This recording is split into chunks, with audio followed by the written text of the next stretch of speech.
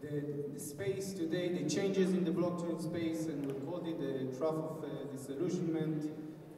Some of my colleagues have already spoken about a few of the things that I will show here, but we'll try to attack it or to look at it from a different angle. So, a bit about myself. I'm an entrepreneur from the financial technology space, fintech, of course blockchain. I'm a founder of Smartologic IO, which is an integration and project management company. We dealt with several blockchain projects that we advise, if it's WAM, which is here, IronX in exchange, or different other projects such as stocks, BAF, and so on. And I'm also a founding partner of a decentralized fund called the True Global Venture, which is investing in blockchain projects. So here we actually try, I think everyone can align with this picture, and we kind of feel the same today in the blockchain space, where it's really a stormy weather, and we'll try to analyze a bit why, we see the changes and what we hope will happen. So, a bit of a background. The once bullish ICO market has now matured, and of course the wave of optimistic momentum is decreasing. I think everyone is feeling that. ICO funding has declined steadily.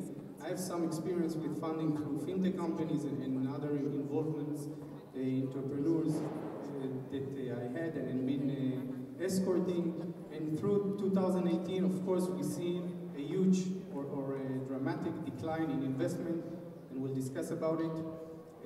Why? What are the reasons for it? So there are several reasons, and of course, the values of crypto, where people had more value of each Bitcoin or Ethereum, they felt richer, they invested, there was much more hype. Early stage projects, where when people invested, they were expecting to see something happen, but still it takes time. You cannot build a real company in 1 year or 2 years. So we will see those projects coming up, but only later. And community involvement is a bit decreasing also because of these reasons. And of course the regulation, which is changing and not yet stable for us. Still, there is lack of mass adoption, which every product and every company at the end need users. And we'll talk about the cycle of technology, which actually leads us to this first graph that we'll see. Does anyone know what is this graph? Have you ever seen it before? Okay, cool. So Gertner, which is a research company, my name is Gertner, so it's not the same. It's not my graph, unfortunately. But this graph actually says that every technology, new technology, can be placed on this graph when one of the vertical is the expectation from the technology and the time, during the period of time, what will happen with this technology. And we can see, I circled in red, blockchain, and we can see that we are entering the era of drought of disillusionment. It means that there was some high expectation, there were high expectations from the technology, people invested, lots of things happened, but now we are in a decline, and we are soon, or the next stage, will be the slope of alignment, and later on the plateau of production. So that's kind of something that gives us confidence that the new project, that when we will reach the plateau of production, then the technology is stable, and hopefully everyone are looking for it. The question is how much time it will take us to reach there.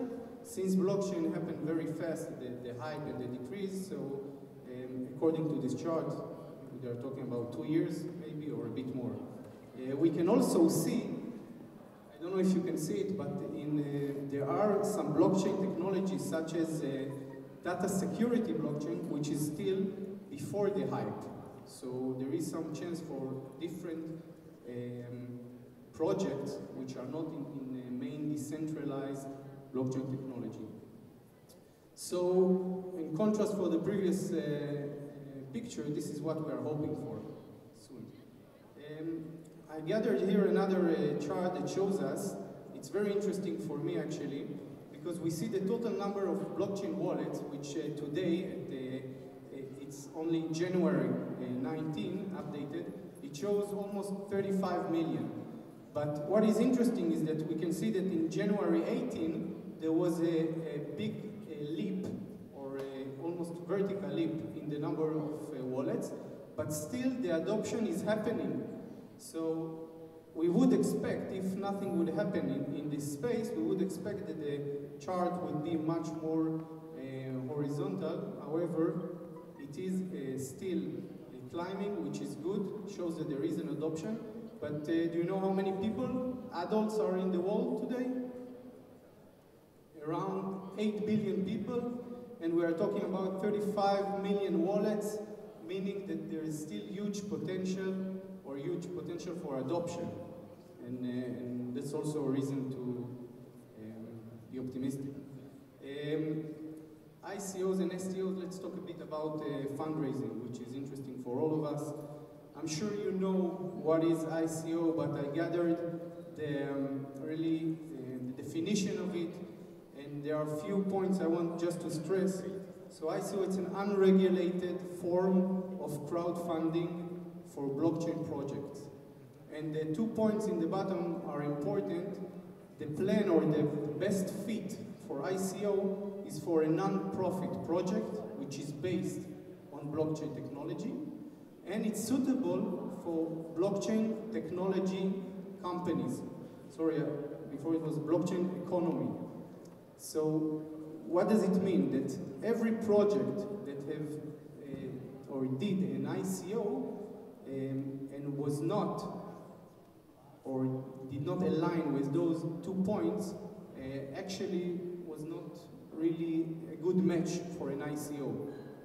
We'll see some numbers and try to support it. So my colleague, a few presentations before, Pascal, also showed some numbers. Here we can see a huge increase, in 2017 in fundraising, which almost, let's say, ended at the first quarter of 2018, and since then, numbers of ICOs and money have decreased a lot. Although 2018 was still, in nominal numbers, quite a lot of money raised there, but it was in the first quarter. We can also see here some how many published ICOs we had. So again, in the beginning of 2018, more ICOs were published, but still projects are happening. Less money is to support them. It means that each and every project is raising less money than before, and only the good and reliable projects are still trying to raise money. So what is the difference? What is the next or other opportunities to raise money through blockchain technology? STO, which is a security token offering, which I'm sure everyone heard of, the main characteristics is that it is the STO value, it derives from the company asset. So we take some of the assets, one or a few of the company assets, and we attach the token to it, and by that we're giving some dividend, equities to the investors, which gives a direct link to the company. The advantages compared to traditional fundraising or for IPOs, it opens us secondary market or liquidity opportunities, which is very unique and great for investors. It reduces cost compared to traditional IPOs, and it allows us to do much more efficient marketing worldwide and more broad. And it's not only for blockchain technology project. Unlike ICOs, the main differences, which we've tried to put in 3 points, is that with security token you are ownership of an asset, while in utility token, in ICO, you are only purchasing an access to protocol. Investors are expecting profits in STO, while in ICO they were supposed to purchase those access to the protocol. However, many of them were promised or were expecting profits, and this is why also created for us such a bubble. It is highly regulated, the security token offering, while the utility token is not supposed to be regulated as long as you keep the utility as a crowd sale and you sell access to protocols. Let's see some examples for STOs today in the market. In real estate project, we have St. Regis Aspen. I don't know if you heard about this project in the US, raised $18 million for a resort. Slice, which is a platform for, again, real estate project based on blockchain STOs. Funds that have raised money and given their investors tokens are blockchain capital, more than 100 million, Spice VC, $40 million. Non-blockchain companies, regular companies like Lottery.com and Epigen Care, which just offered for secondary market for their investors their tokens, and STO platforms that allow almost everyone to issue, or every company to issue their own tokens, and also on later stage trade and do some secondary markets such as Polymath, Securitize, and Swarm. Some numbers of STOs in 2018, and I think each data source can be a bit different, but we can see an increase in some stability maybe towards the end of this year. Many reasons for it not to grow more, but it also depends, of course, in the prices of crypto and many other parameters. We cannot speak about fundraising blockchain without discussing about regulation. So regulation clearly defines security offering, which is good. It gives more comfort to investors, and sometimes that's, or most of the time, that will be the entry point for the, let's say, bigger money or smarter investors. There are regulated exchanges for secondary market, as I mentioned before, which is great and opens different opportunities.